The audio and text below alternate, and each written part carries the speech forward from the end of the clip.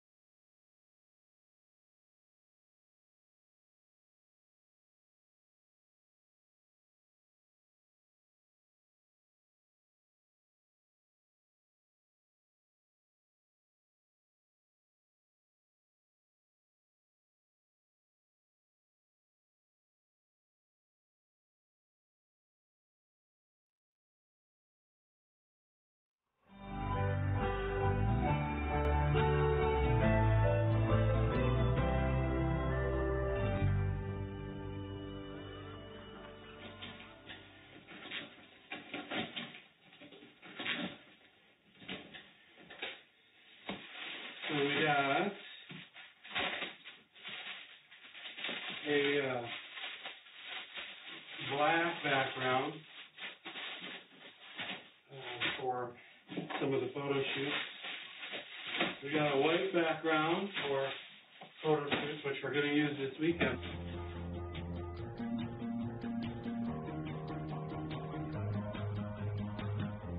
This is our makeshift studio.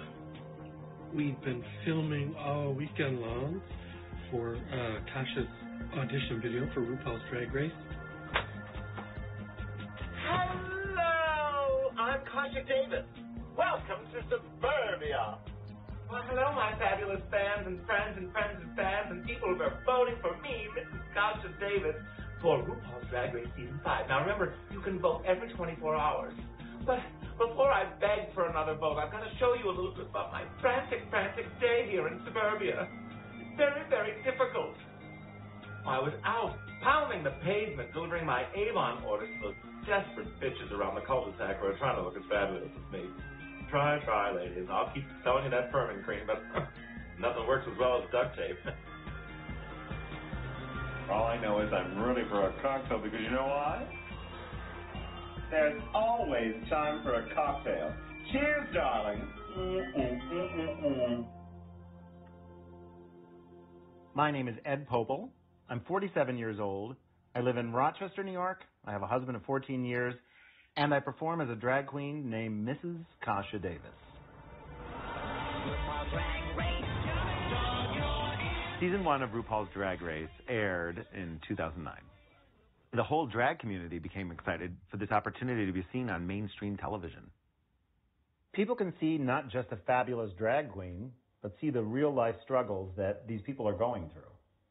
That's something that I had to be a part of. I auditioned every single season, and Steve and I worked on all of those audition videos.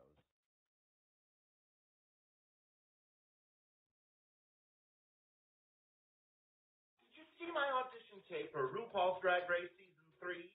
I've got gobs and gobs of sequins and beads and feathers, and they're just waiting to be on national television. We can't even get on RuPaul's Drag Race Season 4. I have so much passion and love for you, RuPaul, so that I can be on your television show. Because, you know, I just don't have nothing else to do except for sit here and talk to my computer. By the way, Don't forget to vote for me. Go to KashaDavis.com and vote, vote, vote. Oh, we're going to have a good time. Vote for me. I started doing drag in 2004.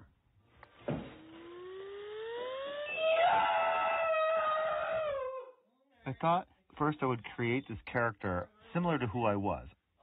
I was working in a career that I didn't want to be in, and I was longing to do something else.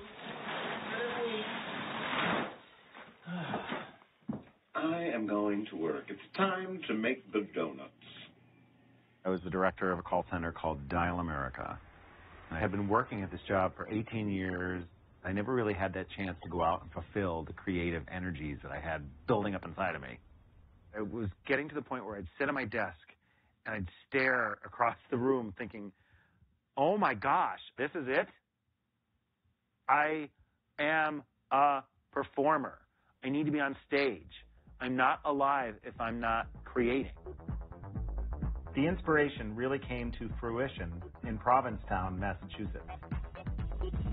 Provincetown is sort of like Oz for gay people. You know, you're going to see drag queens walking down the street, and you're going to see families with their children, and no one's looking as if it's odd. P-Town is where I first saw Miss Richfield, 1981, perform.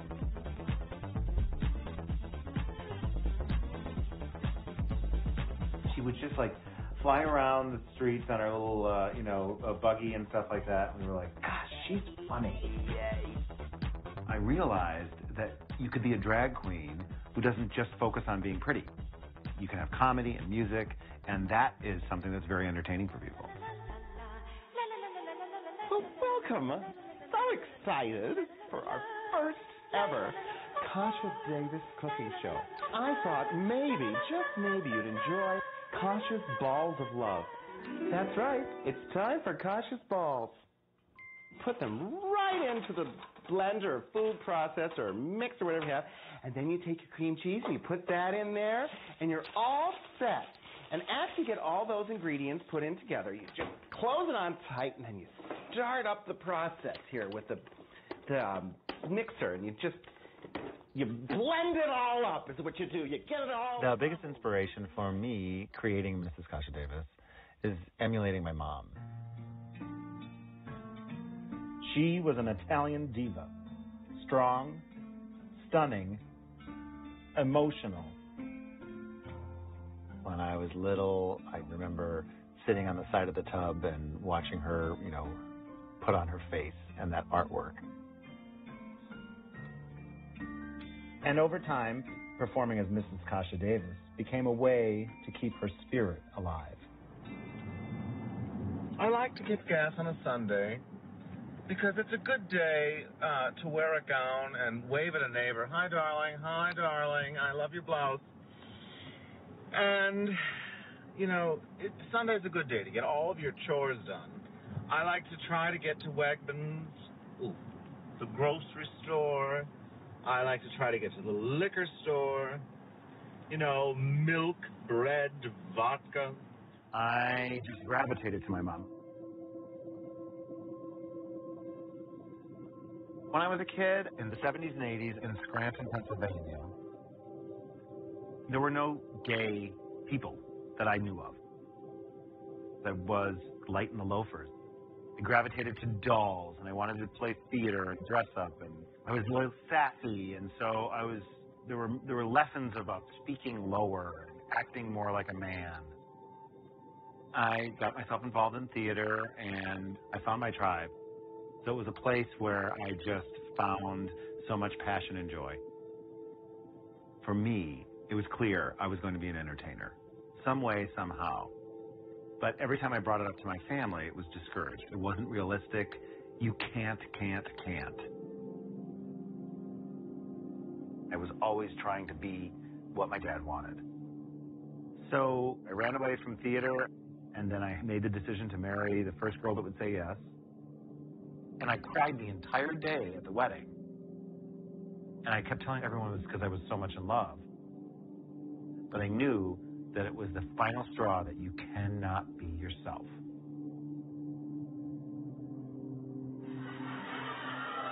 when my mother found out, and I came out to her, I said, Mom, I'm gay. And she said, oh, honey, you don't want to touch somebody's pickle. You touch your pickle in somebody's duva? It was what you call only the medical terms in our household. When I did come out to my parents, at that point, I was in the process of divorce. Mom, of course, was dramatic and cried. And Dad just spit in my face and told me to get out. And I did. Because it was time for me to be myself.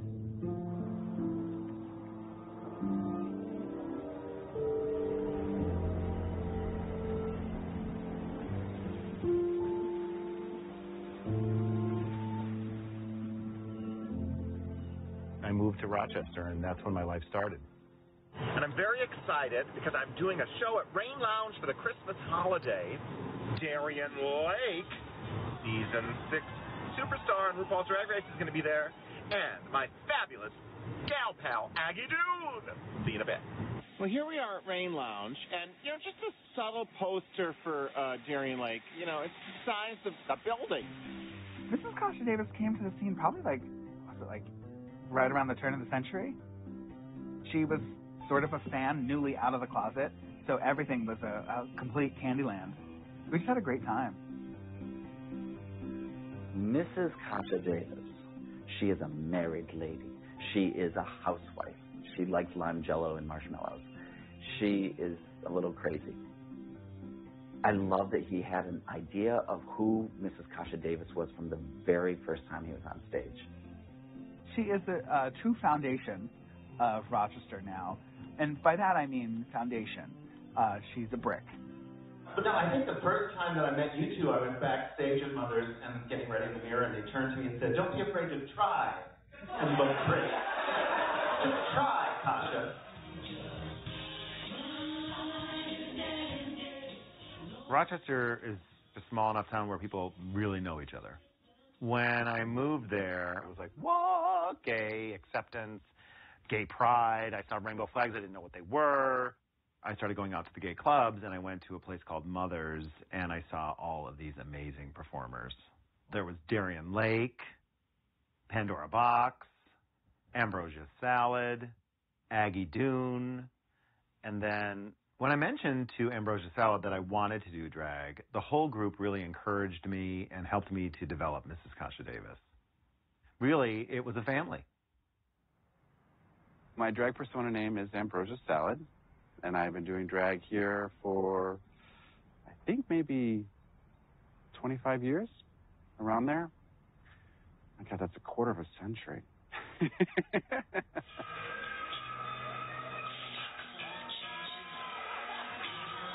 I'm 6'3", size 12 foot. I just was like, where do I get stuff?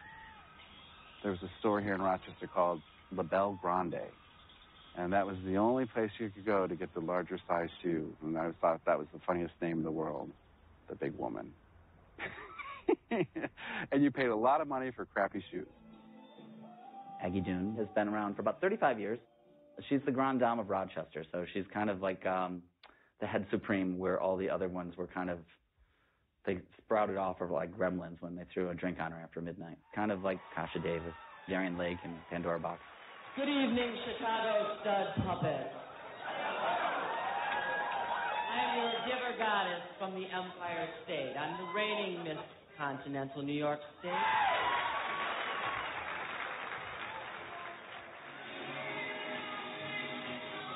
The Rochester drag community has always been really fantastic, even 30 years ago when I started. When you talk to other big queens that travel the country all the time, they come here, they're always like, you guys have some seriously good drag here. What's in the water? I'm like, mostly chemicals from Kodak, but, we live a Technicolor life, and that really helps us out here. Through the years, we've had great bar owners who will stay up till 4 a.m. smoking cigarettes in their trailers, sewing your dress.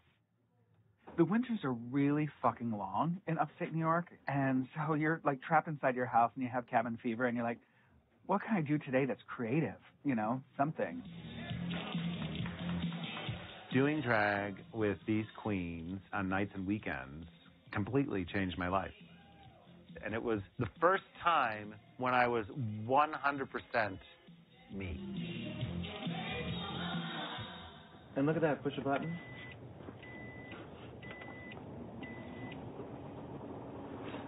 It's like a transformer. Drag queen in disguise. This is my best friend and fabulous entertainer, Miss Aggie Doolin, Tom Smalley. Well, hello, hello. And my God, I've been doing drag, and as long as I've known you, I probably met you one like second or third time I did drag. So that's, at this point, I figured it out. It is 13 years. Oh my God. How long have you been married to your wife? From 93 to 98. So our relationship has lasted longer. Hi, it's Liza Minnelli, and Hello, I'm back from the dead. For a moment. well, here we are on our way to this benefit, whereupon we're going to be modeling and being around for pictures and all that jazz. And it was so early on, like, for me with, like, because all I knew was theater, and I really hadn't done much drag. And so I thought, what's the script? And Aggie was like, nope, there's no script. So you really taught me, like, a crash course in developing Mrs. Kasha Davis, as well as us developing what we originally thought was, like, Lucy Ethel impersonation. Sunny Cher. Yeah. It was a matter of elevating drag from a place of, you know, just the hole-in-the-wall bar scene, and we were able to take it into party houses. Yeah, we elevated it out of the bar into the Golden Pond. Into the Golden Pond, the Italian buffet. Yeah, you know, high class restaurant in a strip mall in the suburbs. Right. So right out in the open. We had made it.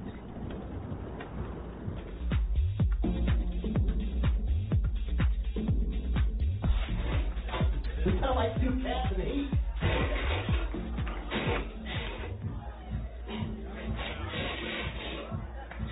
We're actually Betty and Wilma from the Flintstones.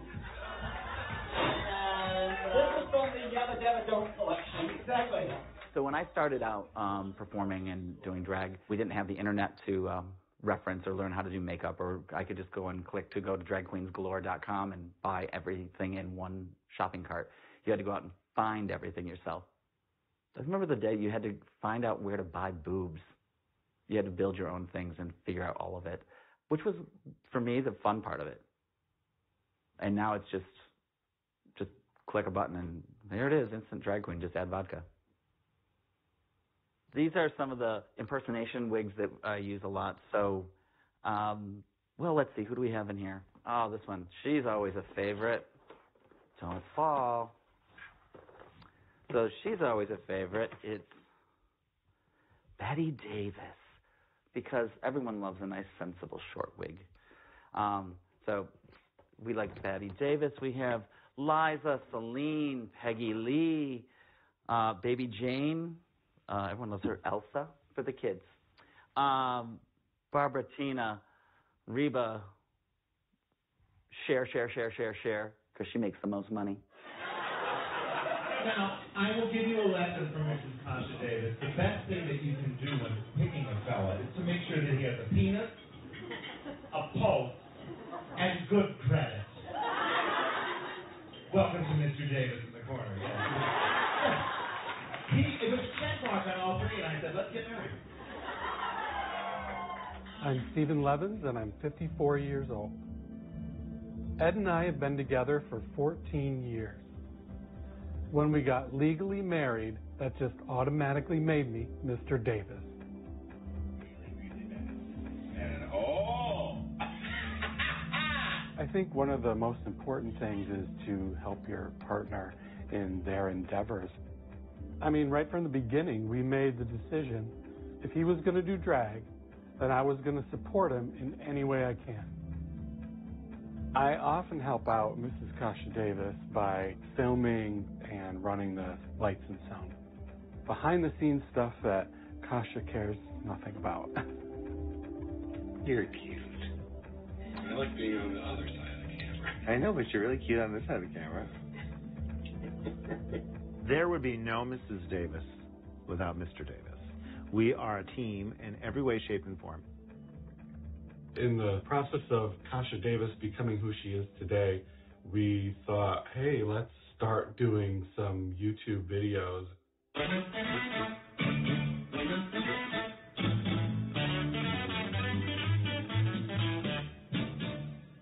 Making sure it's the good stuff. It is the good stuff. What do you have, darling? Oh, I don't drink the good stuff. You drink the black velvet? Oh my God, that's fabulous. Why is that fabulous? Because look at you. Well, I don't drink that much. It's just I have it in the house. That's the way I think of it. Well, where are you going now? Oh, Wegmans. Just to the grocery store. Don't put me on that. God, what's this all about?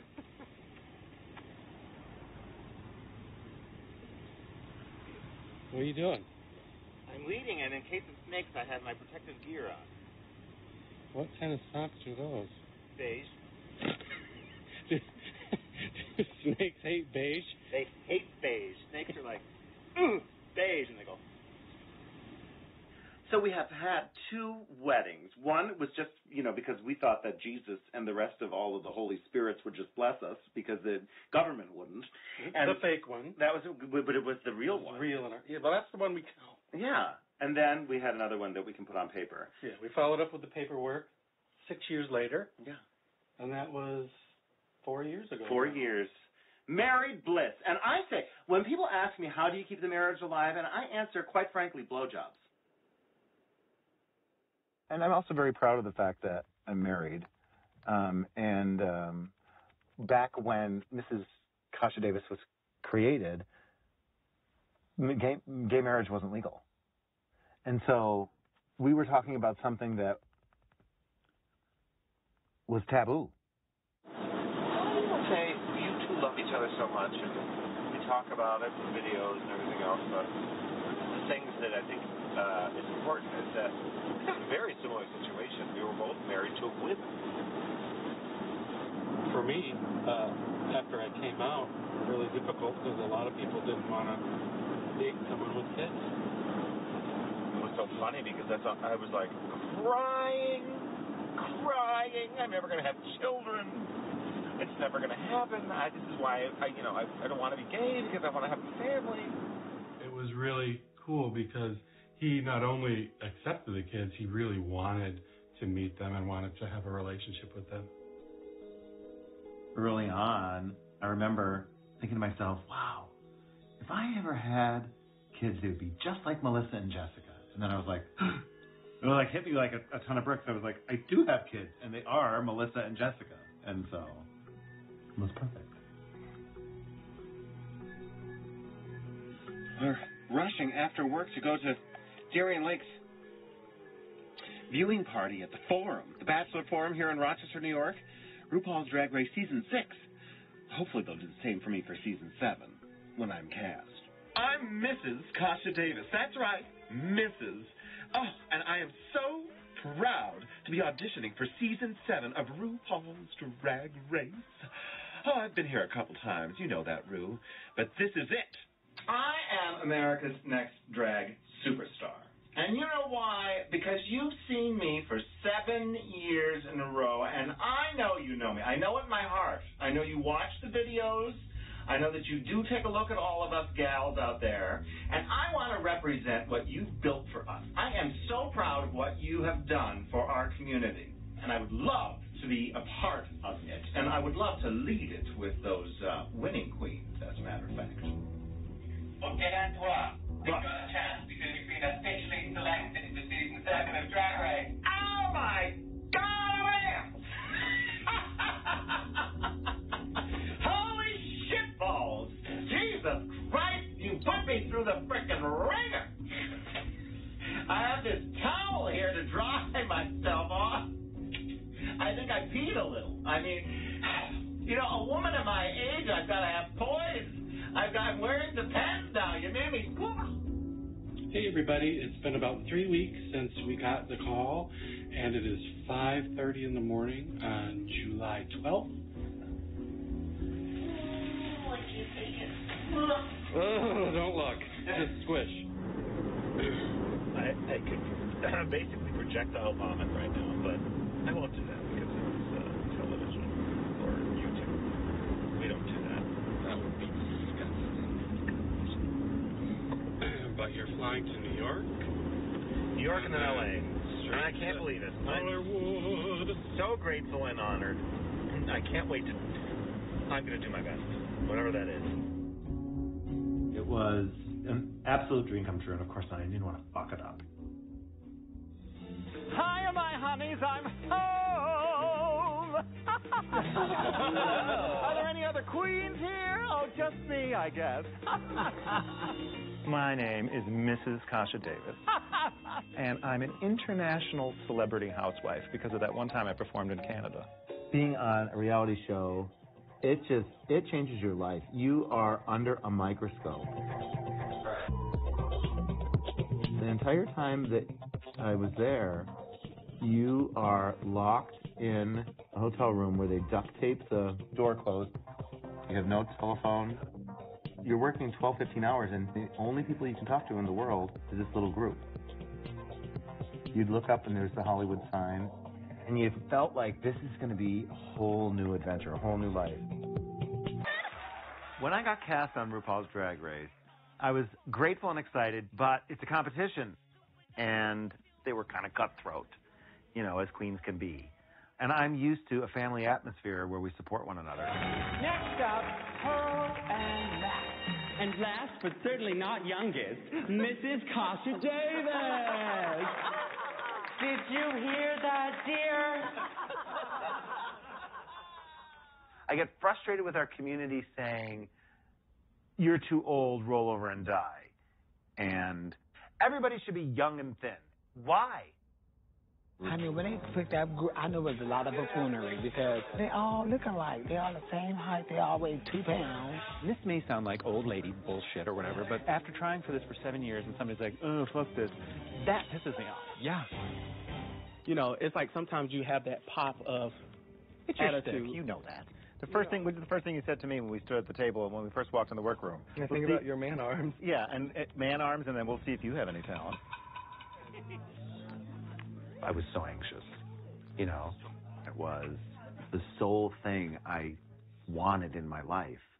And now, our hostesses with the mostesses, Mrs. Kasha Davis and Katya. Oh my goodness, everyone. We want to welcome you to the first annual Despy Awards. That's a hard job, opening the show. That's tough, you know, to be overshadowed by the people following you. Here's someone who really has the chops and didn't bring it tonight. I find that very frustrating. This is like a workhorse queen, you know, and a workhorse queen has to make us laugh the minute we see her. It didn't happen tonight. Ladies, I've made my decision. Mrs. Kasha Davis, your big opening was a little sloppy. Call Mr. Davis and tell him Mama's coming home. Sashay away. Love you, gals. Love you. There's always time for a cocktail.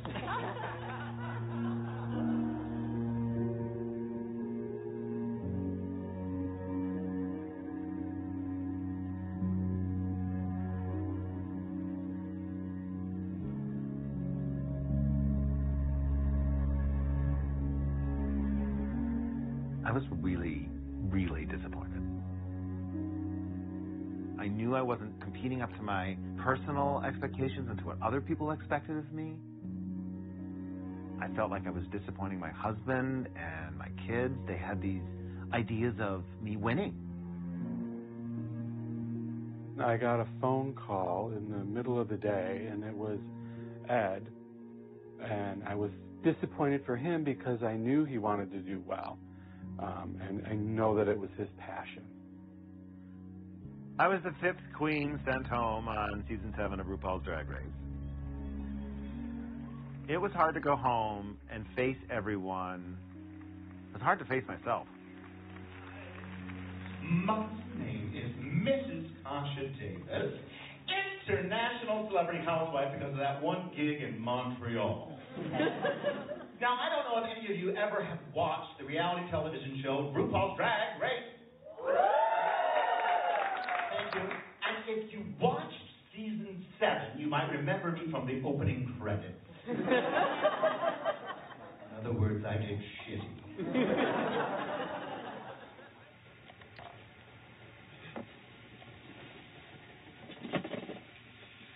I have these shoes, and I don't know what to wear with them tonight. I think something with gold. Talk about shoes in a pile. It's like your shoe cupboard threw up. I get told that I'm basic a lot, and there's a degree of that I own. And sometimes it is an insecurity on my age. I mean, look at this forehead, right? Well, hello, it's Mrs. Kasha Davis. How are you? Good. Who's calling? Hi. I'm doing fine. I can't believe how goofy am I that I decided to put my phone number accidentally on Twitter. And I tweeted my phone number to get in contact about performance. And when it said reply, I did tweet. Because I don't understand technology, so I wasn't realizing what I was doing. I tweeted the number and then got all these phone calls. Hi there, darling. It's Mrs. Kasha Davis. Hi. Oh, my gosh. What's your name? I realized this is my opportunity because even if I got kicked off early, believe it or not, RuPaul's Drag Race girls are considered celebrities.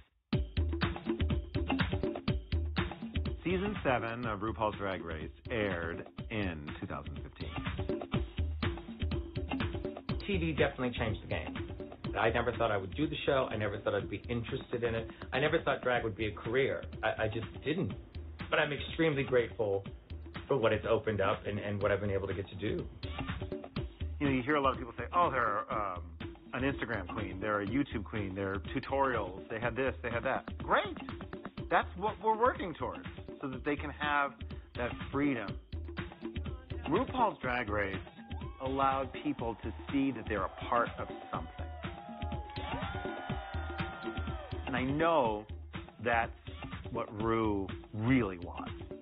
With every season, I feel like there's more and more variety of new types of queens. You know, you can do whatever you want to. RuPaul's Drag Race has this wonderful platform where we bring these people in, but there aren't that many spots in the show. And there are a bazillion more talented queens who have not been cast yet.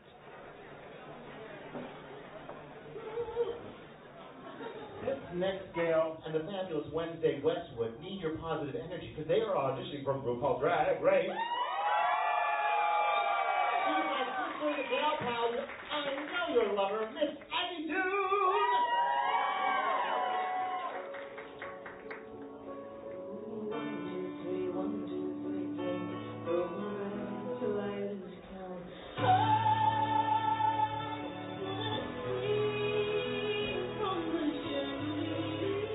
I want to be on Drag Race to have that recognition, to say to all the people who supported me for the last 35 years, that say, you should really be on there. I just kind of want to do it for them as much as for myself. Now with Drag Race, the crowd doesn't want to come out unless there's a celebrity there so they can take a selfie and post it on their Instagram. It's always fun. It's like, we're going to do a meet and greet. Great. No one's here to stand next to me. So many of the people here in town that have made it onto the show that I've mentored and helped and been a part of their drag growth in their career have gotten onto the show, and I'm so excited for them.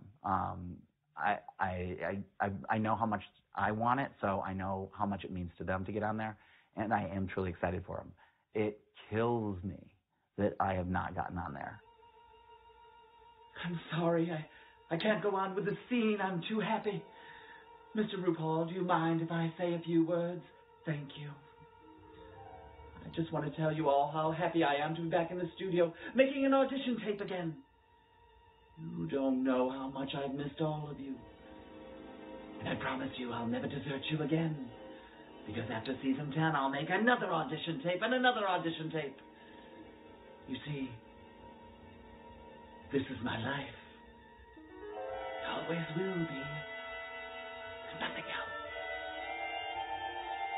Just us. It changes your friend's structure of what you have because you can't share something that they're doing.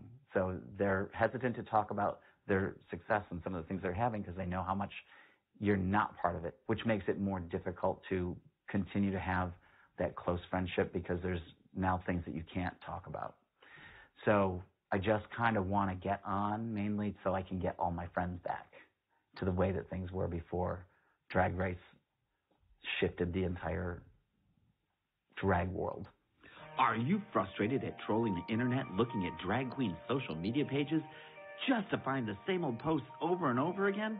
How boring!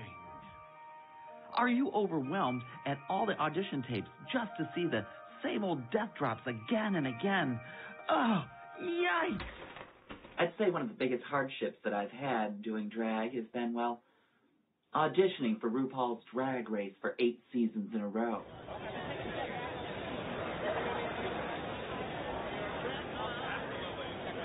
So when you first come off Drag Race, it was busy, busy, busy. There were tours lined up, promotional things. I'm going to go on tour this week.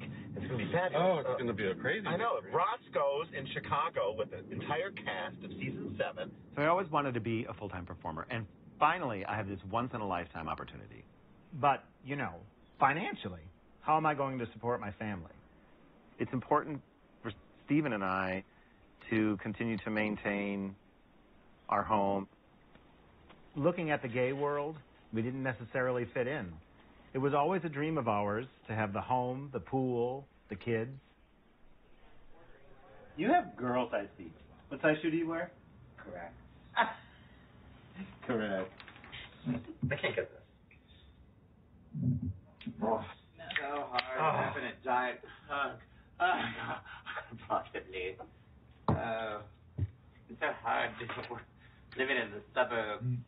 A pool and a house and children and money and a convertible. Look, can somebody open my soda for me? Somebody open my Diet Coke. I could possibly. See, this is my friend. We really needed to make a decision. Was he going to stay with his job or was he going to jump in full force and try to make a career? We both agreed that we were going to give it at least a year. And if things weren't working out, then he would not do it full-time anymore. At that time, I was 44 years old, and I realized I can do this, and I'm going to go for it.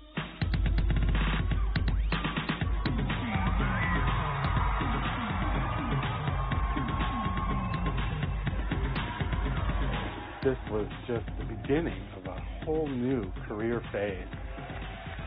On my post-season tour, we traveled to New York City, we were in LA, we were in Las Vegas, New Orleans, and Miami.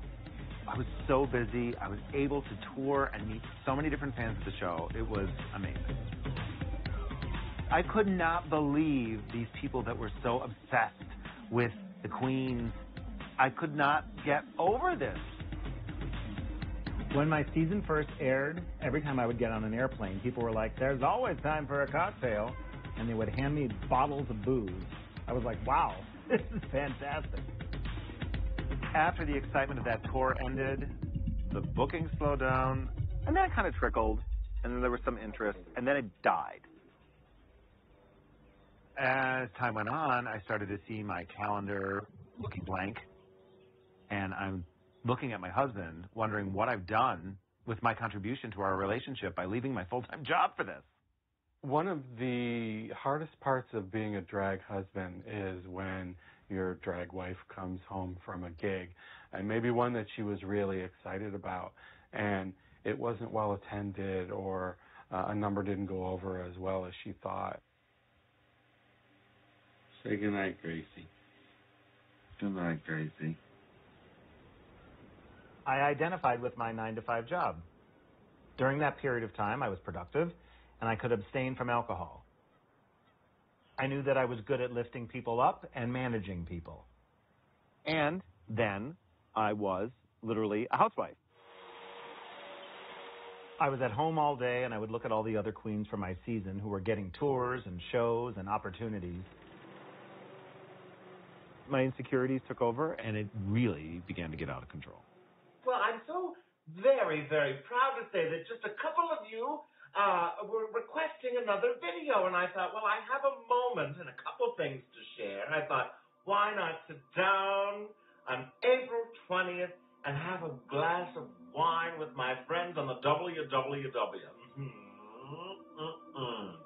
I love a good box wine. I mean, it's good for a bargain, and you can take it with you everywhere. They go in totes and everything. Well, everybody likes the cocktail. There's always time for a cocktail. There's always time for a cocktail. We used to have an expression about Kasha Davis when the Tanqueray turns. It was sort of like she was fun and having a great time, and then that tipping point of the drunk, and the Tanqueray turns. And then she would just get nasty. She's really mean. And we're like, okay, it's time to call it a night. You know, we'll see you later, bye. When you're that thick into your addiction, you're either drinking, you're thinking about the next time you're going to drink, or you're hungover. You gravitate to the liquor store. You gravitate to the box of wine. And then, if you're a comedian like me, you kind of make fun of it. When you walk into a club and go to perform, you think that everybody's as drunk as you. And now I realize really nobody was that drunk.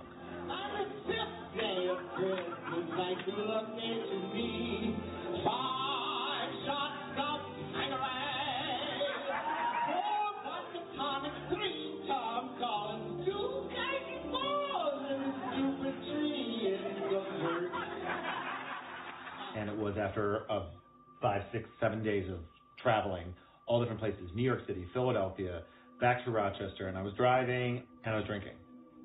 And it was a really bad weekend of excess.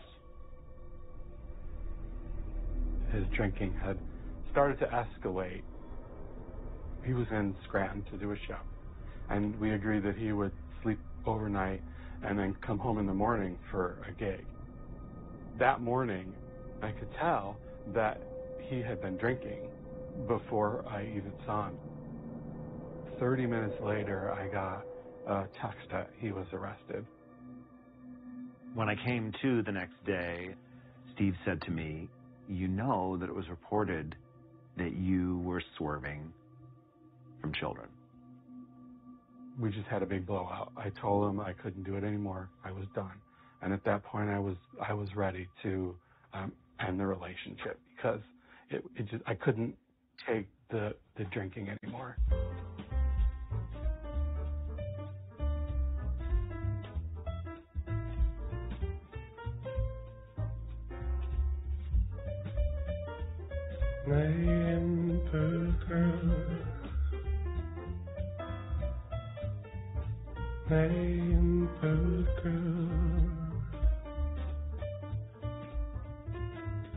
That's when I realized I'm an alcoholic and I may have to lose everything. I may have to lose my husband, my children, my career. But I wasn't going to lose myself. I was going to stop. Here in my hand. I enlisted in outpatient rehab, and that was the foundation for a lifetime of recovery. He just took complete responsibility and started going to AA, and that really, I think, I credit that moment to saving our marriage, and actually it's become so much better because he's now sober and fully present in the marriage.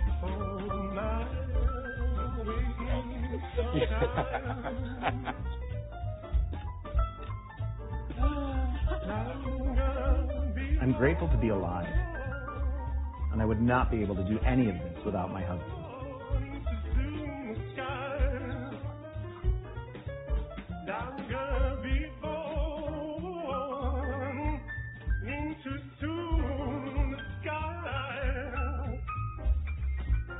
With the love and support of Steve, I was able to continue working as Mrs. Kasha Davis, going to rehab, and really addressing this problem head on, one day at a time. And again, we want you to have those cocktails. I have a phrase called "There's always time for a cocktail."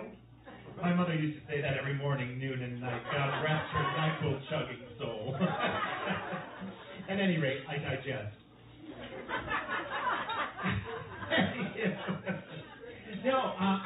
I'm almost 3 years sober now, kids. Can you believe that shit? Yeah,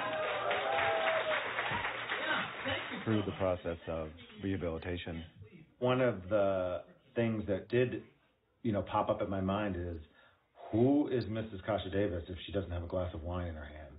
How is she going to go on by saying there's always time for a cocktail? Do I have to change it to there's always time for a mocktail? Can I get that level of excitement on stage? No, but my phrase, "There's always time for a cocktail," I'm sober. What had happened is that I was drinking so much, I realized I was allergic to alcohol because every time I drank, I broke out in handcuffs. It's much safer for the community at large, small and medium. I started to look at how I could potentially begin to repair the relationship with my family. I was somebody who took a look in the mirror in the early 40s and said, I'm not done. I can't be done. Let's try lime jello marshmallow. And I began to put together a one-woman show. Hey, everybody, we are here at the JCC for cocktail.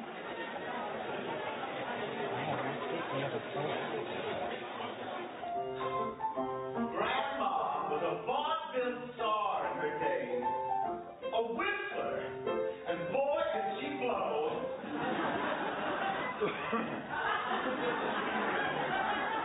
I guess I'm a lot like her.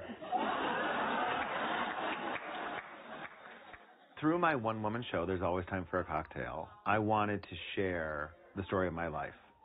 It's my coming out story. I talk about my battle with addiction. I talk about the battle with my father. I talk about my marriage to my ex-wife. And, of course, the joy of my husband and Mr. Davis and the children. My older queen. Going for the coffee, Avon perfume, cigarette smoke, confidence. Maybe that she smelled like. When Dad would come home from work and dinner wouldn't be ready on the table, she'd yell, "Ellie, hurry up, help me set the table. Your father's going to kill me if dinner's not ready." And inevitably, Dad would barge in. "Ellen, why isn't dinner ready when I come home from work? You're the wife." He gets so angry sometimes he'd kick in the side of the television. As a child, I remember always feeling like I had to protect my mother. And so I would take a large brunt of my dad's physical anger because I challenged him. My dad was a retired U.S. Marshal, and he tried everything to make sure that I was the man that he wanted to share his name versus the boy that I was, and to the point where that he would try to beat the girl out of me. Oh, he would say, "Eddie, boys don't like dancing or dolls. They like sports." "Eddie, let's go outside and play catch-ball." I'm kind of excited because, I have this little bonding time, and I do love balls. And outside, "Eddie, stand over there and put your arms at your side. And I'm going to hit you with this ball over and over again, so you know what it feels like to get hit with it. Maybe then you won't be so afraid of it." I was definitely Mama's boy. And as Mom grew older, we grew apart because I was coming out as gay. And it broke my heart because we had many years of separation. And then she got sick, and she suffered from an addiction to pain meds. The damage from the fire burned off all of her hair. And she didn't even have but one eyelash. and the long story short, she was smoking while she was on her oxygen tank and caught herself, her face on fire. And she was airlifted to a hospital, and I just remember walking in, and the Queen that I knew and loved was completely unrecognizable. Her hair was burnt off, her face was essentially melted, and she turned to me, and I was holding her hand, and she just said, you know, what did I do with my life? Well, unfortunately, my mom passed away due to complications of the same disease that I have, from addiction. After that, Dad and I started to somehow seem to have a relationship. He began to change. He realized how precious life was, and it was time for us to find ways to mend both sides of the street. Well, RuPaul's Drag Race happened. And you know, you get all kinds of fancy gigs, right? So I got offered a gig in Scranton, Pennsylvania at a Toyota dealership. Wow! I visited Dad. How's it going? Good. How are you? He never saw me in drag. He never talked about it. I see your picture on the paper. You got a show tonight? Yeah. 6 o'clock? Mm-hmm. I'm coming. Shit my pants! 47 years old, and I'm still like, you know, Dad, I'm in drag. Yeah, I know. I saw the newspaper. But Dad came backstage, also known as the sales department. He turned the corner, and he just gasped and said, "Hey, wow, you're beautiful." Words I never expected to hear from a man that said I was too much like a girl.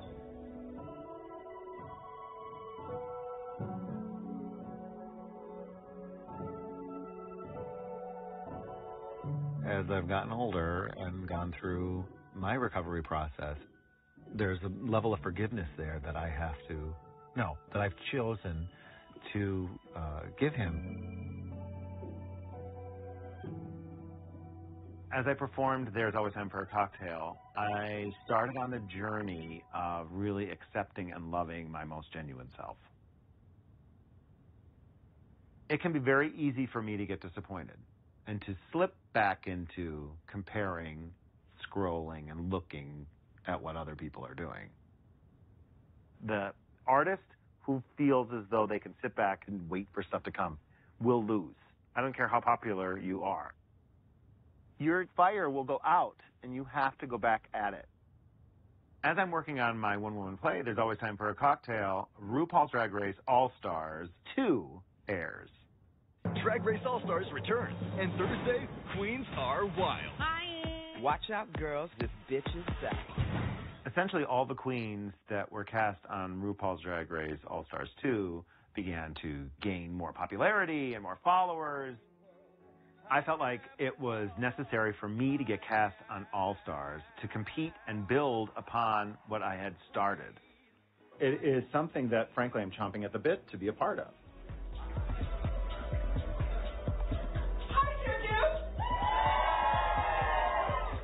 We're here for one reason, really, aren't we?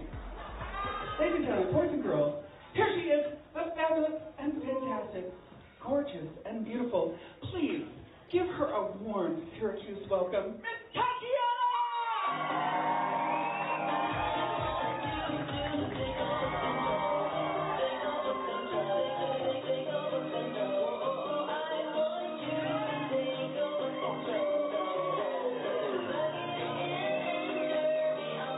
My name's Tatiana, and I was on RuPaul's Drag Race Season 2, and then again on All-Star Season 2. The last year has been crazy. I've been to so many different countries. Like, have you ever seen that Lady Gaga? It's like, club, another club, bus, it could be that. So it's taken me a little bit of time to get used to it, just because from Season 2, it was not like that, but I like it, and I also feel like a fun pop star. I'm just living my life touring.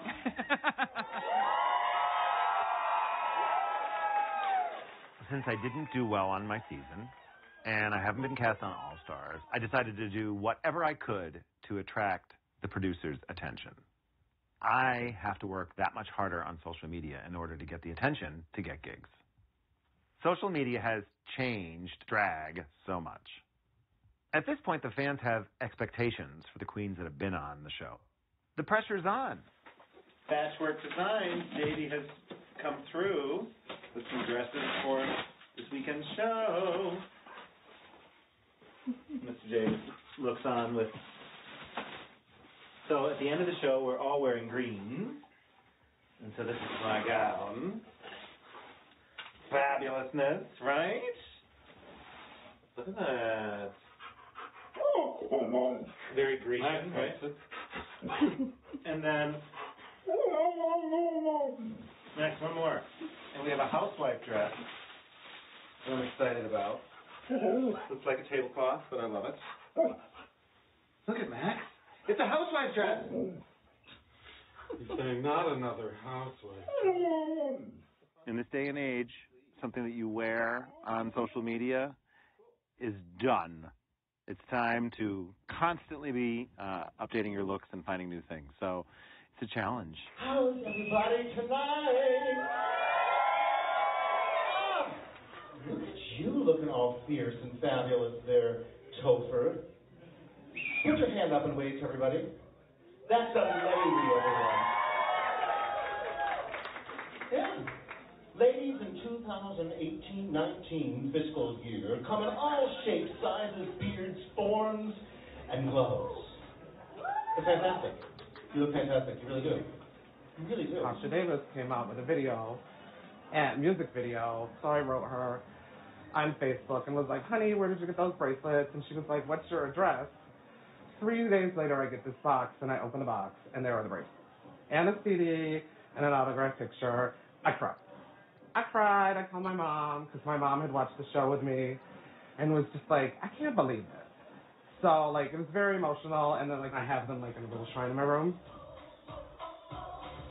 Tasha is my inspiration, really, because doing drag in the smaller cities or areas that they don't generally get drag shows, I think is extremely important. I see kids today that struggle with who they are. And while it's not the struggle that I went through when I was younger, where kids are a little bit more accepting, I do see those kids that want to express themselves and have a hard time doing it.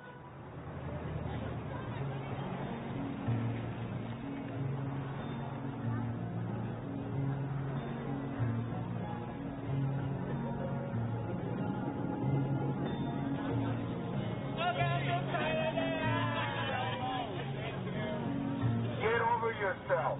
You're not a woman. You're not a woman. You're a man. All right, people. Your show is inside, not here. Your show is inside. Be nice. I am being very nice.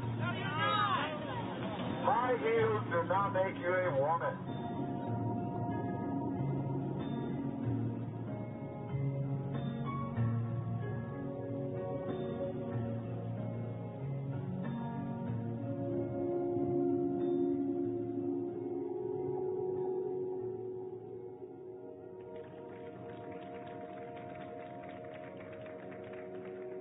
There are some people who do think that the mainstream new drag is kind of taking the fun out of it, or has a flip side, a bad side to it. I miss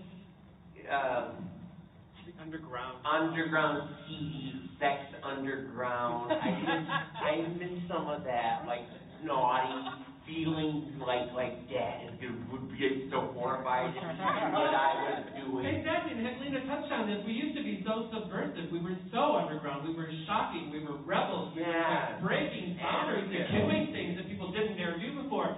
But I think that the normalization, if you want to say, of drag is something you can see in our community in fights for equal rights and recognition, and to be understood, and to be at the table and to have the same sort of experience that other people have, the more our community is becoming more involved with regulars outside our community. So it's sort of like a homogenization of LGBTQ in general, which I find a little disheartening. I want to be a freak. I want to be a freak. All of us. Don't call me normal. Please, never. I don't think I'm in danger of that, but don't ever. Yeah, because don't assume that I want you to accept me for who I am, but I don't want the white picket fence. I don't want marriage. I don't want to be in the military. So all those things that we've been fighting to get have made it more accessible. Love it. Check it. Yep, but no. I live in the suburbs. All of the white picket fences and all of that, and I absolutely love being the queen of the cul-de-sac. Yes, and what is wonderful is that I'm able to walk around that neighborhood, sashay around, and I've got people who come to my drag story or other people who come to the different shows that we do in town, and that normalization for me is comfortable. So there's room for everybody at that table. I do like that. Tour. And I bought it. I just want to thank you because now I've been wearing it ever since. Oh, great. I haven't been able to find a perfume for every day that I like. Every day. And now I wear it. You can get it at Marshall's. You can get it at TJ Maxx. So I wanted to. I have to fix this because it makes me crazy. Why do they have these? Hi, honey. How are you? What's your name? Lilith. You're just stunning. Is this your first drag con? No, I've been here since I was 6. Since you were 6? All that time ago? 3 years. Let's get a picture together. This is fantastic. You're welcome. Are you going to be here tomorrow? I have drag story hour tomorrow at 1 o'clock. It's a panel, so come join us. I'm doing it. She's doing it. High five. Fabulous. All right, have fun. This morning, I was on social media, and what's fabulous today, texting and everything, my youngest daughter, Jessica, graduated from Rockport today. She's at graduation, so my heart's a little broken that I'm not there, but it's the way of the world. She's graduating, but she's going to get her master's degree. She's not just stopping there. And she's opening a hair salon. She's an overachiever like her stepfather, Ed. You love that? Yeah, filter it. There, good. Always a filter. By the way, everyone would love to see him all sorts. Wouldn't that be great? Everyone would love it. From your lips to RuPaul's ears. Uh-oh. Now, this is the point of the day where the foam padding starts to rip the hairs out of my asshole. That feels great. Because it's friction. We won't tell the kids that at Drag Story Hour, though. It's not information they're interested in, I don't think. Are you going to come to Drag Story Hour? Perfect. You're going now.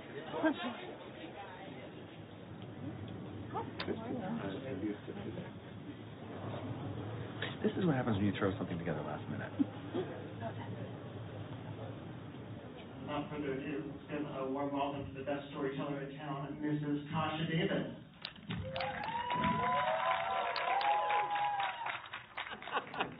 Isn't this fantastic? Oh my God on a wheel. I was downstairs, and I was saying to myself, look at all these fabulous faces, and every one of the fabulous faces I saw came up to this panel. Isn't that wonderful? Give yourselves a warm hand. Now, since we're a small group and we're going to really get to know each other, wouldn't it be great if everybody just came down a little bit further, down to these front seats? The reality is, no matter what age you are, children of all ages can and should continue to follow their dreams, because we have to really continue to foster and be our most genuine selves. Because when you are, the world celebrates it. Literally, a dozen people will come to your panel at RuPaul's Drag Con when you are yourself. No, I'm kidding. See, I would love to be able to do that for a big group of kids, but they were cute, right? In Rochester, the show that I'm building will have a sold-out house. It'll be a packed audience. It's really hard to leave my family behind to go to a show that doesn't necessarily have an audience. And it's frustrating. It's embarrassing. And frankly, you go back to the hotel room and it hurts.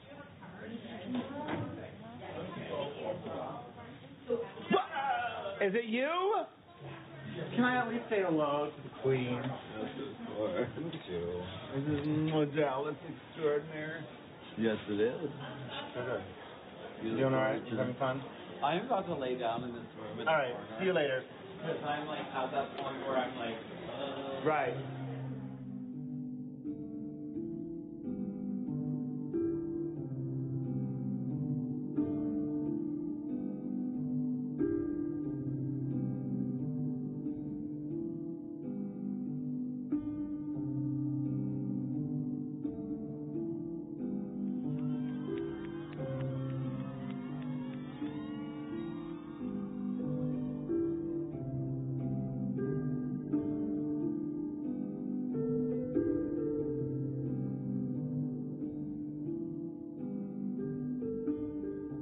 My most recent Drag Race audition tape was, 11th time was the charm.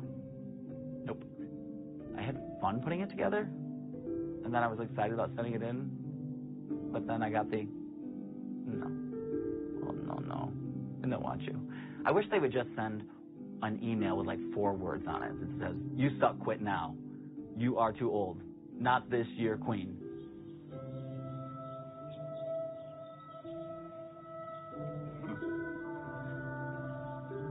I don't know.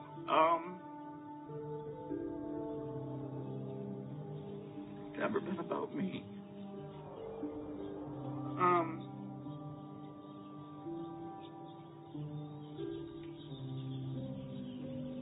Always been taking care of other people and taking care of other things and putting everybody else first, but I'm really selfish with drag because that's my one thing.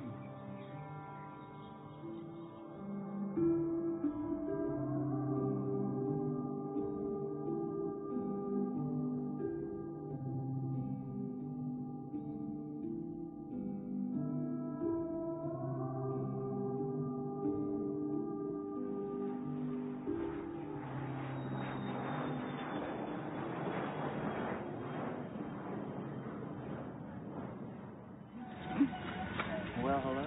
No. I was going to Australia to perform in the Drag Queens of the Stone Age tour. So basically, I flew 24 hours to get to Australia, and within a few hours of landing, I had to perform. This morning, I got up and walked down to the beach, and I had a moment of, oh my God, I'm like 10,000 miles from home in freaking Australia. Who gets to do that? Tempest du Jour was on my season of RuPaul's Drag Race and was the first one to get kicked off. Charlie said she wasn't thrilled by the Stone Age tour name. I'm not totally offended by it. I love it. I mean, What? You've got to use what sets you apart, right? right. This is what sets us apart.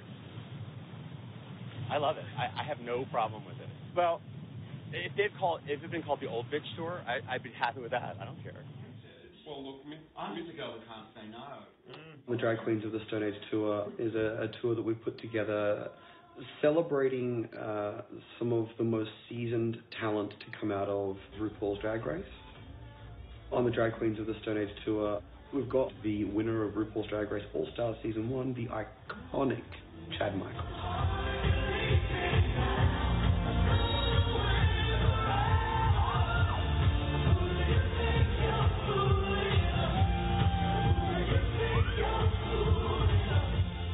The nightclub culture in Australia is it's not huge. It's still good. You can still make a living off of it, but it's not huge. So we're pretty lucky to perform in front of the bigger crowds when these girls come to town, I guess. Yeah. I just wish some of their, I call them race chasers. Yeah. Because they're the fans that only come out to see the RuPaul's Drag Race girls. I just wish they love drag that much. Come and see the local girls. Amen.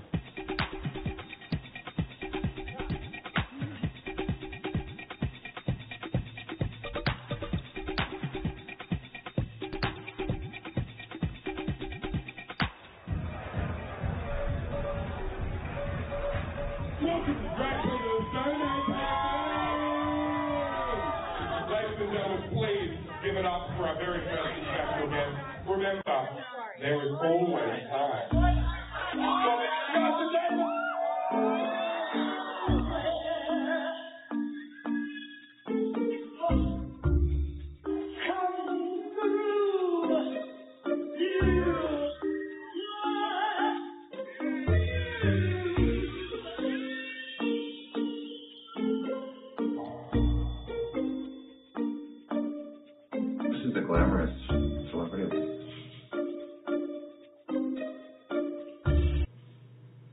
we found out from the promoter that one of the spaces doesn't have mirrors.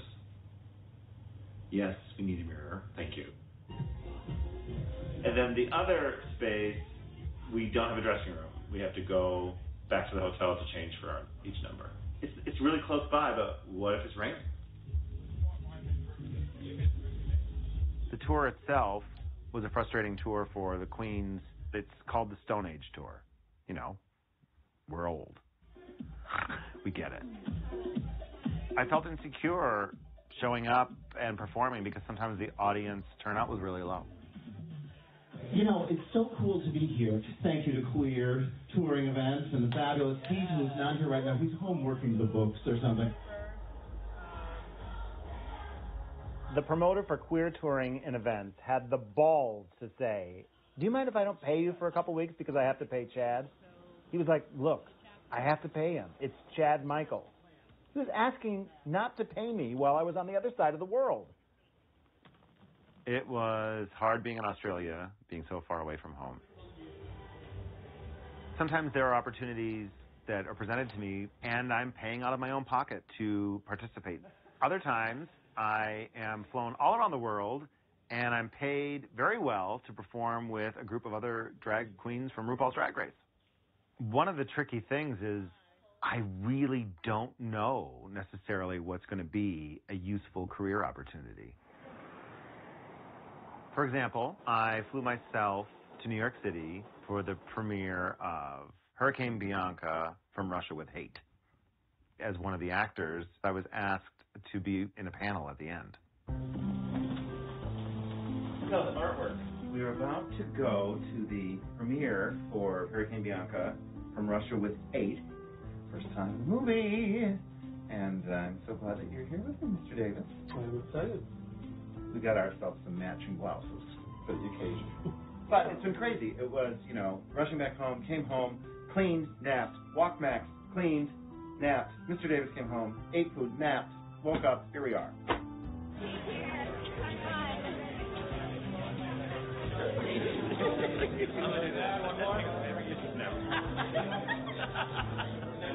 All right. Oh, it's not. So how's the first red carpet? Short? Yeah, sorry.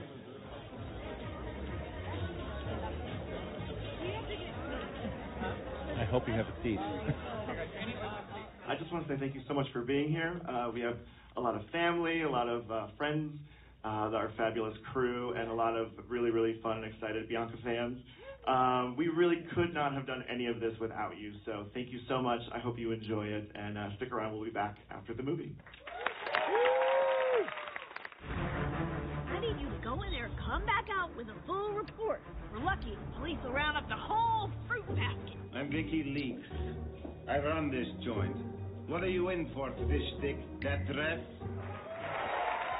I want to bring out director Matt Kugelman, producer Ash Christian, writer Derek Hartley, star Roy Haylock as Bianca Del Rio, and star Rachel Dratch.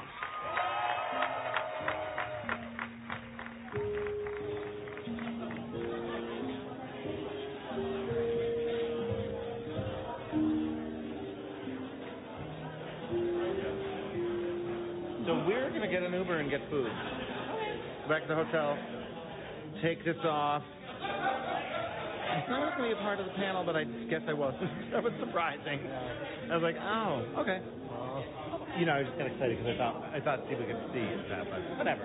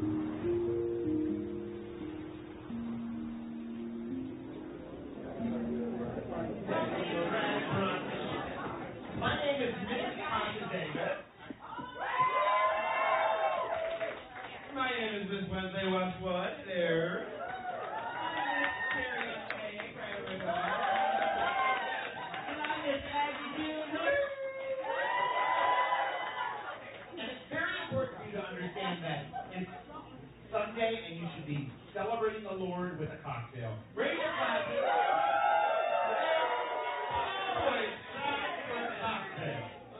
One of the things that I admire most about Ed, Kasha Davis, is he's also a philanthropist. He gives back to the community. He does so much for this community when asked to do something, to host something, to MC something. And I think a lot of people don't know that about him. Kasha helps every year with all of the Rochester Pride events and has always been a huge supporter of the community. So yeah, I'm probably like 10 to 15 years, and now I don't like to think about Kasha as Kasha. I like to say my friend Ed. Ed, our friend Ed. You know why, though, Wednesday? This is another sold-out weekend here at Trash and Brunch. So give yourselves a warm hand. You know? So we really appreciate you being here. We've been doing this drag brunch for now 7 years, so please tell your friends. I came to perform and work with Kasha, and she like instantly was like super friendly and super supportive. She is like one of my biggest like kind of like parental roles as far as drag goes. This next gal is not old. She's brand new. She's fabulous. You're gonna love her. She's Wednesday Westwood.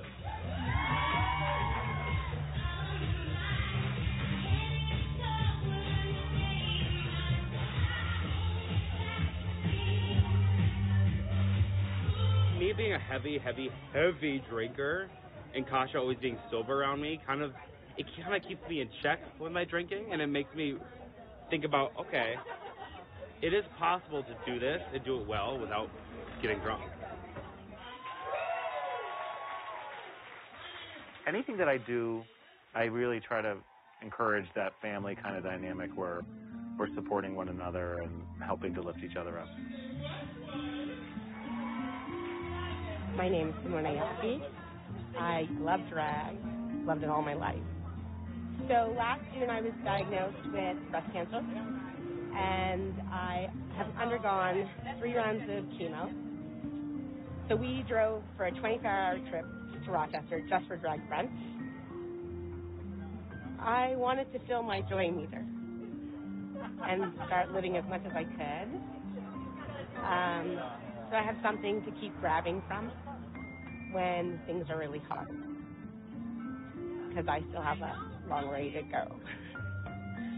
We went and saw Aggie so she could cut my hair. Darian taught me how to construct my new boob. And Mrs. Kasha Davis was super lovely. I wrote her and asked what we should do in Rochester. And she sent me a great list of stores and places to go.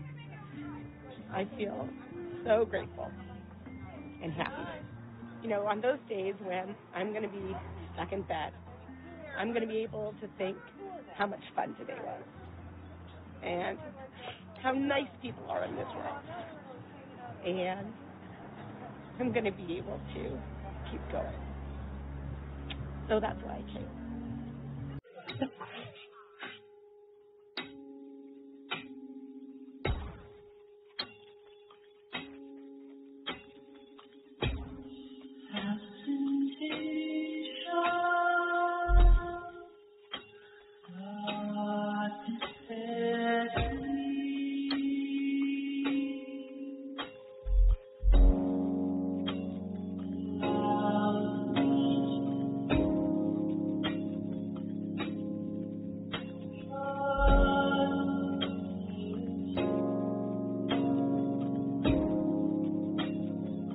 I realize I can have an impact on people's lives doing the work that I love right here at home in Rochester.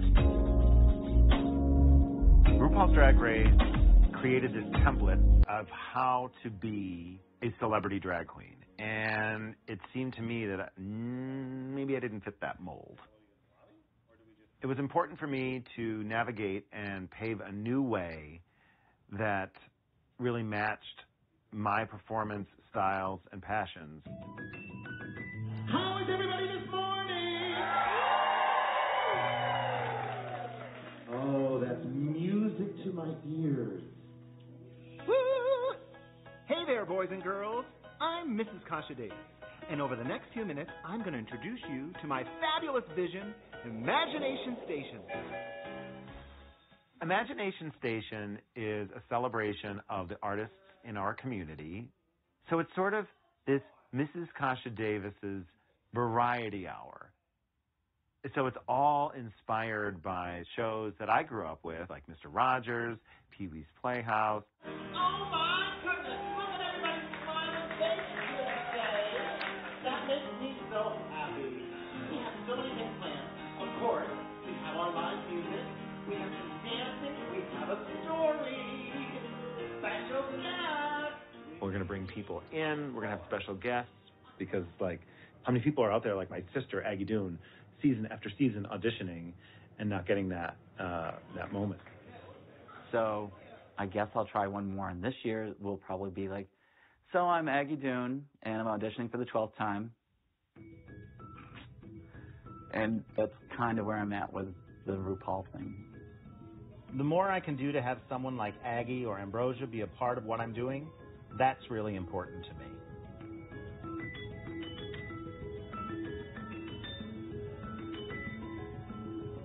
As a queen in the community, if you're lucky enough to be one of those that are the leaders in the community, you can help unite people, you can help bring them together. I'd love to ask you, what will you be when you grow up?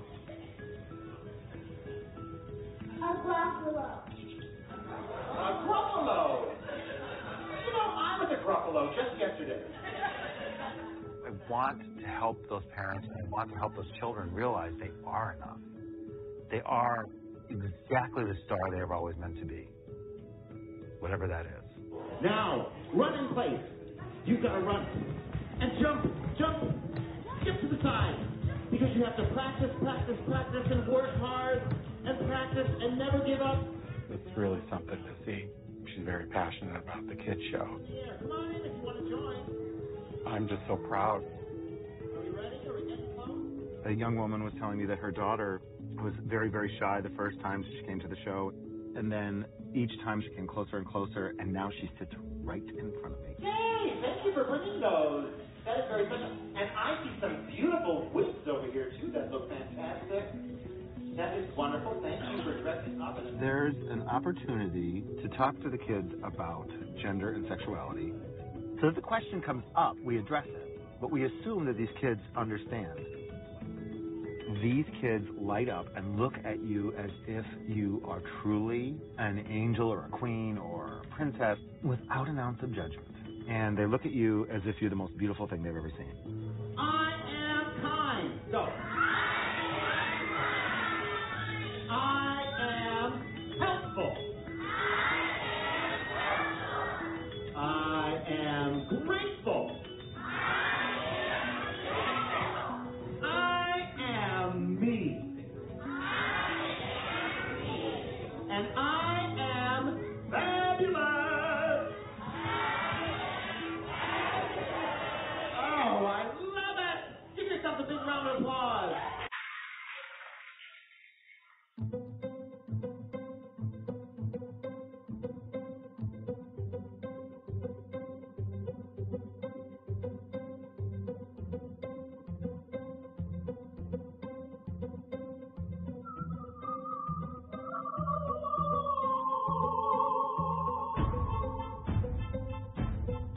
A lot of times older people give up on their dreams and say they're too old for that. There's a lot of wisdom that comes with experience. Sometimes you just can't sing a song or do a scene unless you've lived through something. A divorce, a death. Sometimes you just can't make it. You have to live through it. And you got to get older first to have had those experiences.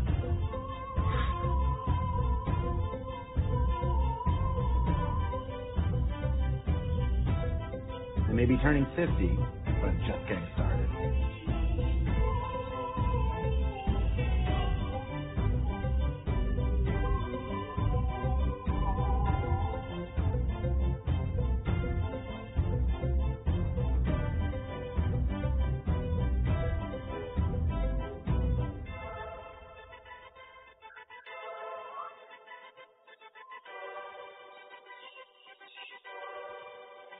Thank you. Oh, you think Mother Scotty? You're very welcome. Oh, yes, I know.